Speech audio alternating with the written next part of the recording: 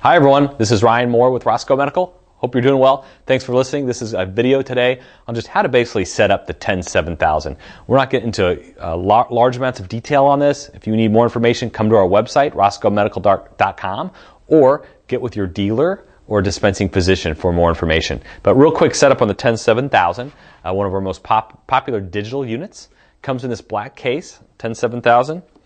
Comes with a user manual, one set of lead wires, one pack of starter electrodes. Important to remember that these are just starter electrodes. For more electrodes, please visit your authorized Roscoe Medical dealer or your physician.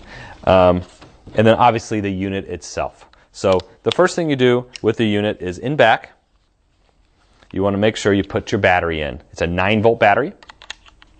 And put the cap back on. The knobs on top are how you turn the 10-7000 on and off. So you want to make sure they are both in the off position before you start setting up. The next thing you do is take out one of your lead wires. You get two of these. So one lead wire goes to 2 electrodes. So if you want a 2 electrode setup, you just use 1 lead wire. If you want 4 electrode setup, you use 2 lead wires. Today I'm just going to do a 2 electrode setup. I'm going to take the lead wire and put it right on top and insert it into what we call the channel.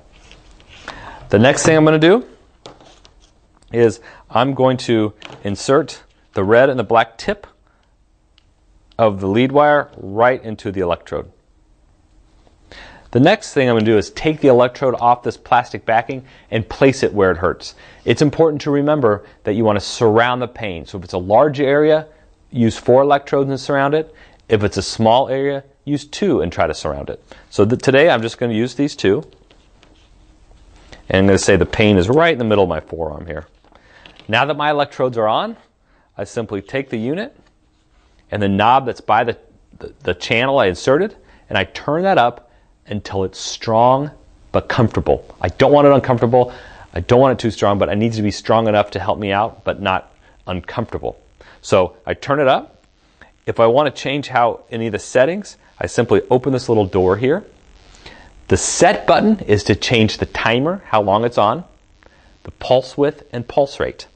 The mode is to get into the programming to change the different programs that are available in this unit. There are a total of 5, and that's just so your body doesn't get used to the signal.